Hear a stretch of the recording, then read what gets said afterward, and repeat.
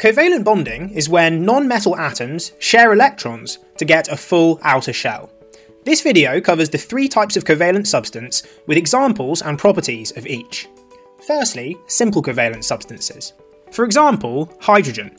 Take two hydrogen atoms. They're both in group 1, so they each have one electron in their outer shell. But they need two electrons for a full outer shell. So they team up and share a pair of electrons. And now both have a full outer shell and they're both happy.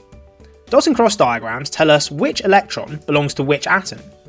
The covalent bond is caused by the attractive force between the positive nuclei and the negative electron pair, making covalent bonds very strong. Another simple covalent compound is water. Oxygen is in group 6, so it has 6 electrons in its outer shell, but it needs 8 for a full outer shell. And again, hydrogen has 1, but needs 2. So the oxygen creates one covalent bond for each hydrogen, and now they all have full outer shells and everyone's happy. Here's the dot and cross diagram showing only the outer shell electrons. The third example is carbon dioxide. Carbon is in group 4, so it has 4 electrons in its outer shell and needs 8 to be full. Oxygen, as before, has 6 and also needs 8.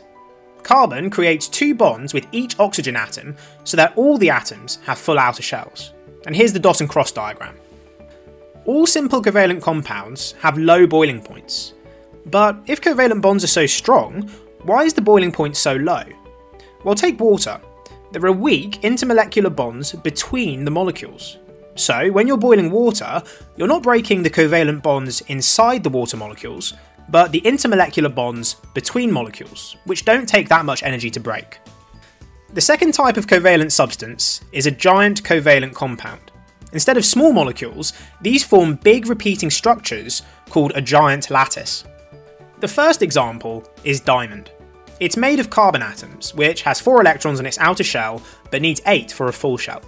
So it bonds to 4 other carbon atoms to get a full outer shell. Every other carbon does the same, forming a giant tetrahedral lattice structure.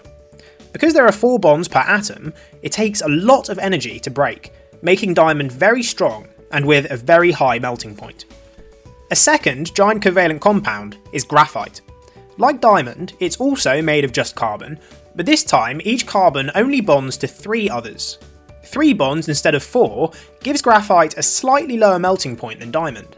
But each carbon only has 7 electrons in its outer shell, leaving 1 spare or delocalized electron per carbon atom. The structure is a thin honeycomb-like sheet called graphene.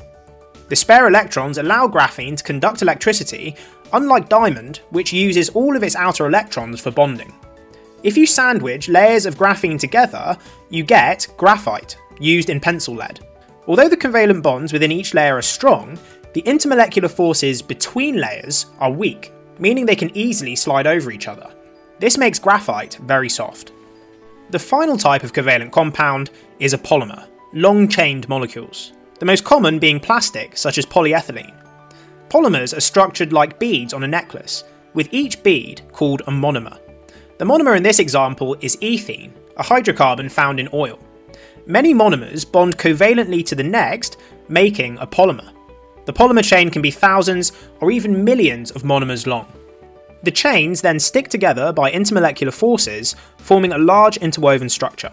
Because the molecules are large, the weak intermolecular forces build up, making some polymers very strong and with a reasonably high melting point depending on the polymer. So those are the 3 types of covalent compound with examples and properties for each. Watch the next video to learn about ionic bonding.